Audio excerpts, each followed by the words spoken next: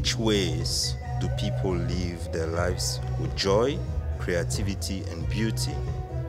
Sometimes amid suffering and violence, and sometimes perpendicular to it. How do people fashion routines and make sense of the world in the face of temporariness or volatility that defines so many of the arrangements of social existence? When will the new emerge? And if it's already here, how do we decipher it?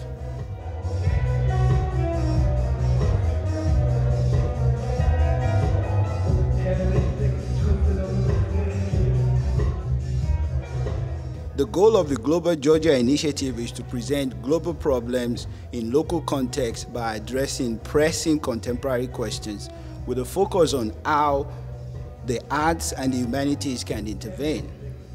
I am exceedingly thrilled that the Willson Center has chosen an African youth who has received international acknowledgement for his unconventional but progressive portrayal of Africa.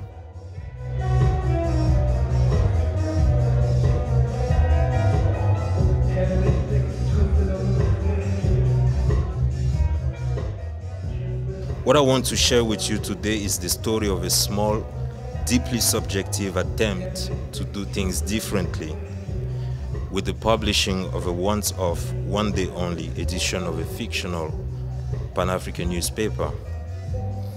Titled The Chimurnga Chronic, the project was published in 2011 in collaboration with Nigeria's Cassava Republic Press and Kenya's Kwani Trust, and distributed across several African cities. An intervention in both time and space. The Chronic embraced the newspaper as the medium best capable of inhabiting, reproducing, and interpreting political, social, and cultural life in places where uncertainty and turbulence, unpredictability, multi-directional shift are the forms taken in many instances by daily experience. Newspapers no longer seem able to respond to the particular challenges that our society faces today, or to imagine a future that might be different from the present. So, what if newspapers were written by aliens?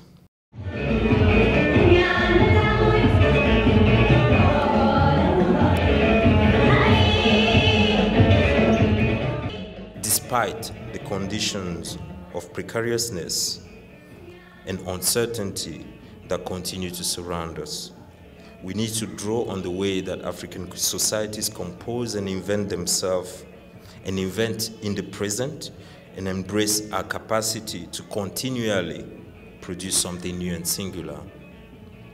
We have to write the everyday, every day.